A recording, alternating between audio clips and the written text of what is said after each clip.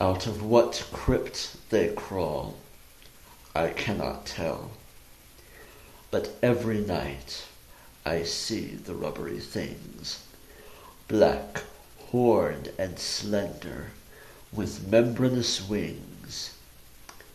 They come in legions out of the north wind's swell, with obscene clutch that titillates and stings, snatching me up on monstrous voyagings to grey worlds hidden deep in nightmare's well. Over the jagged peaks of Thok they sweep, heedless of the cries I try to make, and down the nether pit to that foul lake, where puffed sugar splash in doubtful sleep. But oh, if only they would make some sound, or wear a face where faces should be found.